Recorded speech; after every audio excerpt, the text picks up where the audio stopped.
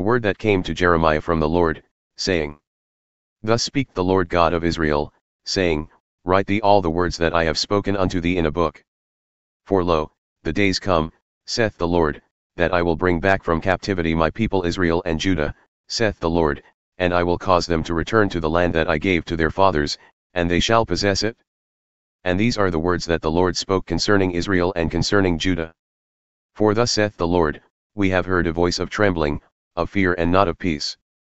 Ask ye now, and see whether a man doth travail with child. Why do I see every man with his hands on his loins, as a woman in travail, and all faces are turned into paleness? Alas!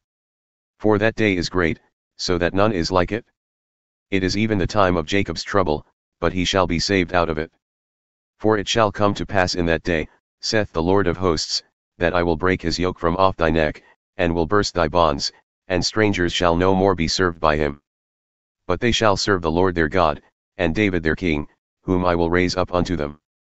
Therefore fear thou not, O my servant Jacob, saith the Lord, neither be dismayed, O Israel, for lo, I will save thee from afar, and thy seed from the land of their captivity, and Jacob shall return, and shall be in rest and be quiet, and none shall make him afraid.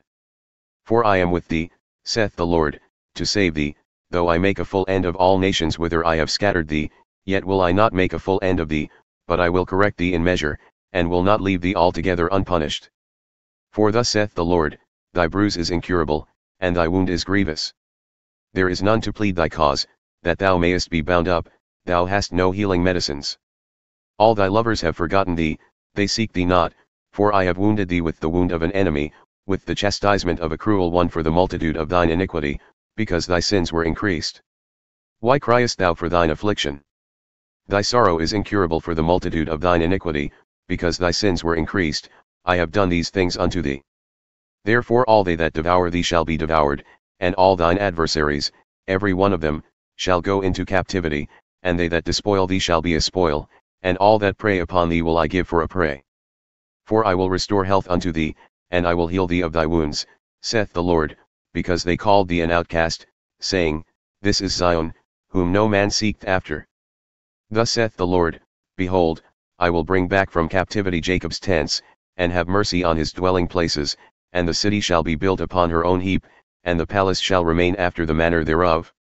And out of them shall proceed thanksgiving and the voice of them that make merry, and I will multiply them, and they shall not be few, I will also glorify them, and they shall not be small. Their children also shall be as in former time, and their congregation shall be established before me, and I will punish all that oppress them. And their nobles shall be of themselves, and their governor shall proceed from the midst of them, and I will cause him to draw near, and he shall approach unto me, for who is this that engaged his heart to approach unto me? Saith the Lord. And ye shall be my people, and I will be your God. Behold, the whirlwind of the Lord goeth forth with fury, a continuing whirlwind, it shall fall with pain upon the head of the wicked. The fierce anger of the Lord shall not return, until he has done it, and until he has performed the intents of his heart, in the latter days ye shall consider it.